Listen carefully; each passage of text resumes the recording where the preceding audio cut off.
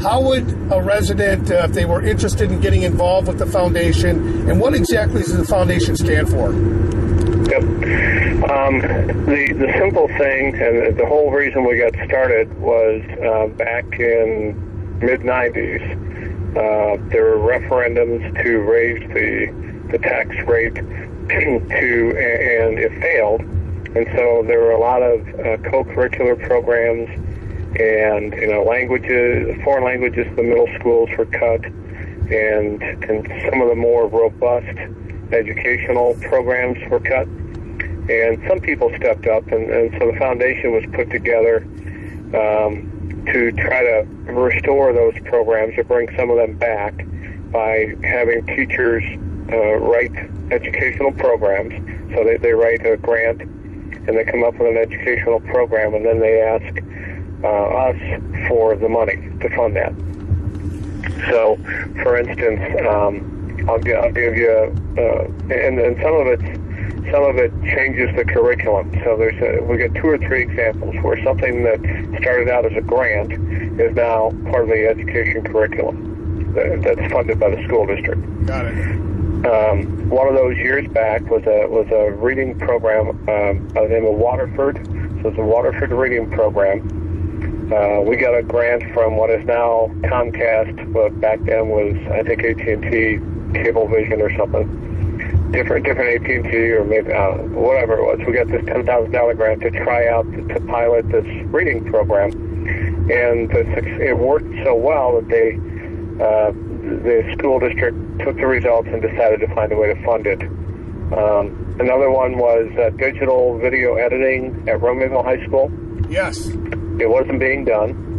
Wasn't being taught as a course, so the teachers came up with the idea to write the grant to get the equipment, and then they put together the curriculum, and this is over and above the daily classroom time.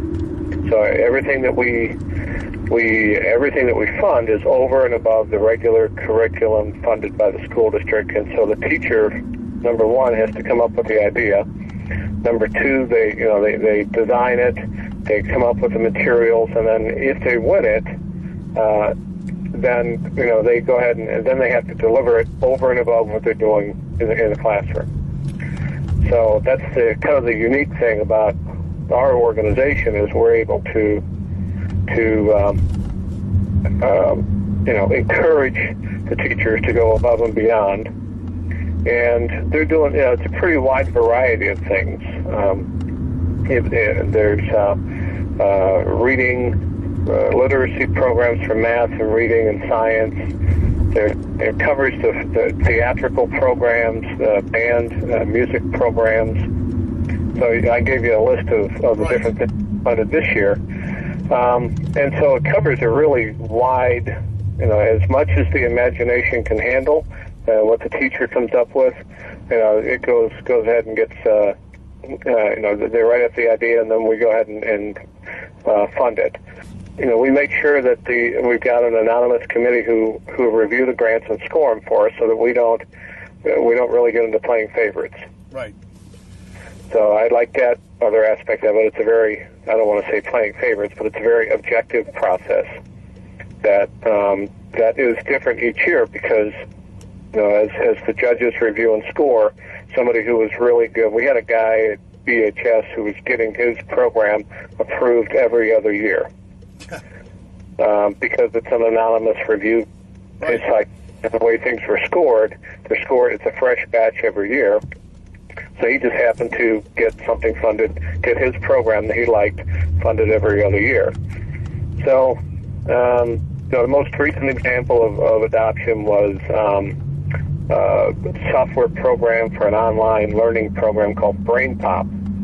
And that was run by individual schools started out in Pioneer, and then other schools picked it up, and it met with such success that last year the school district decided to fully fund it, and so that every school has it now.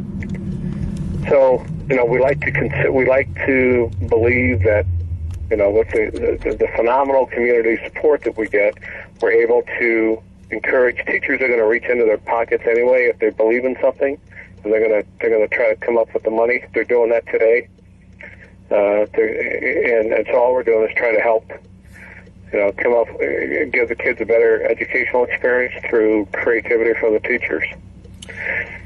And parents get involved as well. So the head of the boosters for RHS, for band, they've come up with several educational programs for the band, and we bought some instruments, bought some music.